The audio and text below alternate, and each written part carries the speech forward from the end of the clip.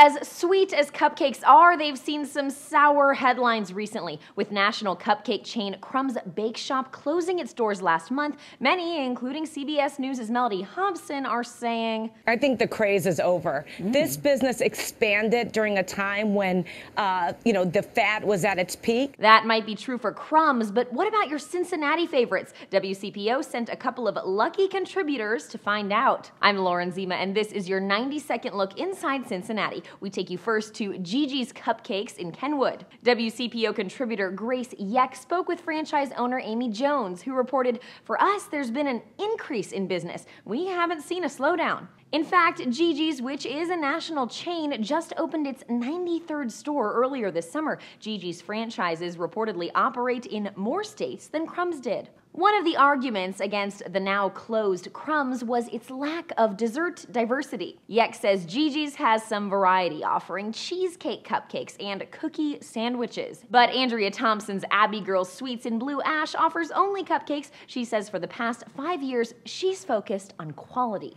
We use real butter, grind our own strawberries, and use fresh bananas. We would not diversify unless we can make a great product. And according to WCPO contributor Julie Niesen Gosdin, who went on a cupcake tasting mission, Abbey Girl is one of the best in town. She says, try the peanut butter and chocolate. WCPO insiders can get a look at Niesen Gosdin's top 9 local cupcakeries, including those with a gluten-free option, by heading to WCPO.com/cupcakescraze. Thanks for watching. I'm Lauren Zima.